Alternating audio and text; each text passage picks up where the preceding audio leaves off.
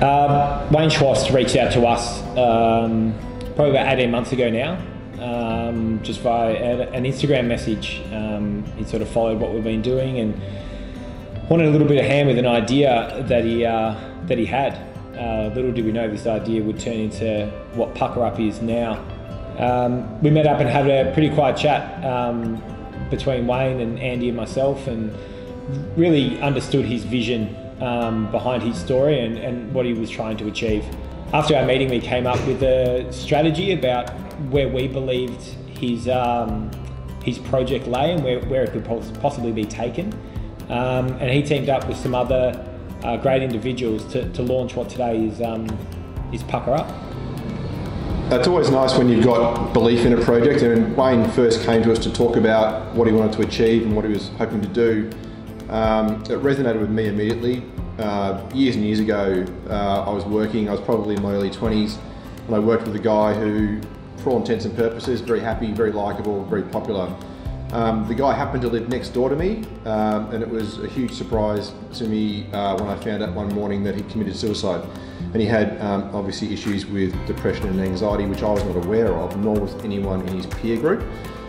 So when Wayne came to us, immediately I thought of this chap and how things could have been different if he had greater confidence in his ability to speak about the issue more openly and where that might have led him. So yeah, it's nice to work on a project that touches you. It creates more passion in what you do, and this is certainly a project that we're very passionate about, and full credit to Wayne for what he's achieved so far. We've got a brief lockdown for the Puka Up branding. We wanted to convey something that was genuine and authentic. The colours at the time, we were just sticking to black and white with the logo in white on a dark background, so the light coming out of the black. And it's come up really well. It's been good to see it sort of roll out across all the mediums. It's been even better to see people sort of respond and really get involved. People are really taking it on and running with it, and it looks like it's doing some good. It's amazing. It's such a good cause to be a part of. It's really rewarding. So across the Puka Up digital assets now, which comprise of Instagram, Twitter and Facebook, we have in excess of 10,000 followers. Facebook's been our fastest growing. The engagement from that community on there has been second to none, and it's almost been as quick as any other project that we've worked on over the last few months. Initially we focused with Facebook Live. Obviously Wayne's persona in the community was quite big, especially resonating with the football crowd.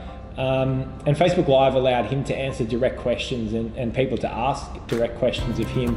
As the project's gone on, we've become probably a little bit more refined in the content that we create. We find the graphics, especially across Instagram, work really well, and the video content that we're producing is performing really well. And one of the first videos that we ever put together is now at just over 280,000 reach and over 125,000 views, and totally organically. Across Facebook, we're averaging about 220 fans per month, which is a fantastic sign, and we're really excited to be involved in the Puka Up suicide prevention bike ride, and we encourage everyone to jump across because mental health is super important in Puka Up.